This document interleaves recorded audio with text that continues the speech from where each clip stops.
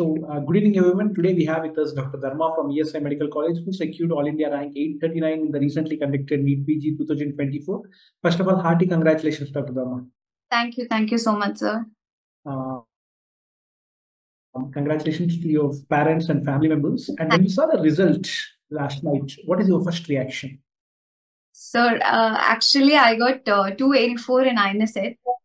So, so I don't know, I don't think I was very happy, but then my parents are very, very happy. And now that it's finally over and I'm relieved of it, I'm actually happy. I'm happy with this result.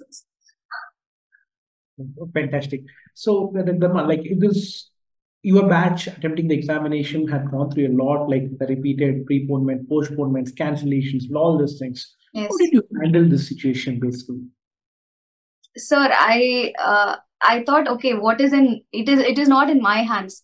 So I should not really worry about it. And everything is maybe for a good reason. So I took it on a positive note.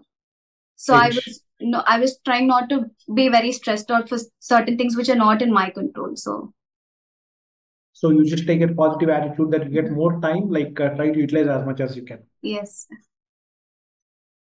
That's great.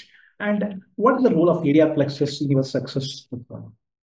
Sir, I joined the VSV course from ADR in December. So I was doing a lot of leaderboard tests. I think leaderboard helps very much in time management, because now we have time-bound sections also in NEET. So 40 questions have to be done in 42 minutes. It's not like we can go back and see. So when we practice leaderboard, it's very useful because in that particular minute, I know how to solve that particular question and move to next. And also I have attended a lot of subject tests. Most of the subject tests I have attended, and I also go back and see the videos, the explanation videos, and it is very helpful to strengthen my concepts. It's fantastic. So when it comes to the leaderboards, it's like the dual weights, not only about like knowing you where you stand among your peers, but also gives you an idea about what are the keywords in that question, like picking up in that right 40 seconds, like how fast we can pick it up. That gives you an edge. Like that's what we insist on. Okay. Yeah. And when it comes to subject-wise tests and the videos which you watched and the quality of questions, how did you feel about that when you are attending compared with the real examination? Sir, it's the same way. Like when I was attending, I could recall some concepts also. I remember. Like it's like interactive. No, after doing the test, when I see the videos and when I go back and sit on real exam, when I see those concepts again, I could recall the same thing again easily. So I found it very interactive also in that way.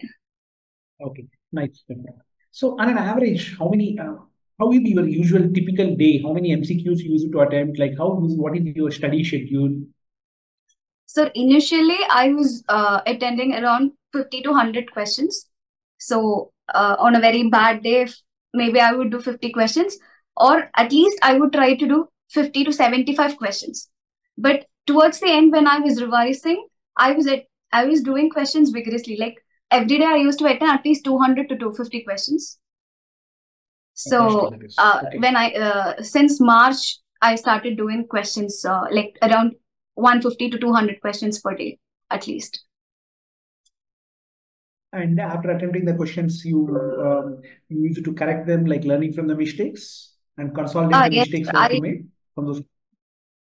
Yes, sir. I see what if it's a concept that I'm not understanding, or if it's a fact-based question, I just try to correct all of it. And most of the time, it will be because of the keywords that we miss when we read the question. The question is simple, but we tend to make silly mistakes not reading those points. So with practice, I found that was getting better. I stopped. So this is one of the most important factors in your success, like attempting more and more MCQs and like consolidating the mistakes and learning from those mistakes played a crucial role. Yes. And how about revisions, Dr. Dharma? How many times you have revised, and what is the ideal revision schedule? How we can plan, like according to your view? Sir, my revisions were through questions. I went from questions to my notes. I do questions and I say if it's concept which I'm lacking, I go back to my notes and I read the concept again. So I feel in that way I was able to revise a lot more times, and especially on the content which I am not very strong at. I was able to find that out and do it. So I was going through that way, not reading my notes, but through questions to notes. question. So it's all like mostly MCQ based. When you attempt a question, like you mixed up your revision and learning from mistakes in a single go, that gives you an extra advantage. That's what you mean? Yes, sir. Yeah. So there might be many factors which might have contributed for your success with this last 15 months of preparation. But if I ask you to pick up three most important factors, which one you pick it up? So first thing is, I think most important is building concepts and keep revising the concepts again and again. Second is to give a grand test from the very beginning, not to wait for the end, but to start giving. My first day I gave my grand test. That's how I started my preparation. Fantastic. So I like think what made you do that? Like, how much score you remember? Like I got around 50 percentile something. Great. So, but again, you get the confidence of like you attempted like without your preparation, still you got like 50%, and that's how you know that. Yes, sir. I wanted to know where I stand, where am I starting from, so that I could assess my progress through GPs and make corrections accordingly. Nice, Varthini. And okay, this is the two things. And what is the third one? Third one is MCQ. So I think every day everybody has to solve at least 100 MCQs, and that's like the most basic thing. And learning from those. Learning. Okay. So if I ask you to give a piece of advice to your juniors, like who are going to watch this interview, so what are the things which you suggest them? Okay. Sir, I think most important thing is to have a fixed mindset that this is not a sprint. It's going to be a marathon.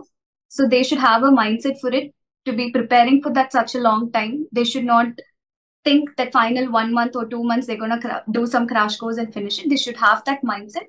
And the most important thing, more than studying, is we tend to have mental burnout when we get stressed with things about the future or about the mistakes that we've done, the time that we have wasted. So I think it's to focus on what we're doing right now, on the path, to believe in the path, and just go ahead, and everybody will definitely make it success. Fantastic. So that's such a nice piece of advice.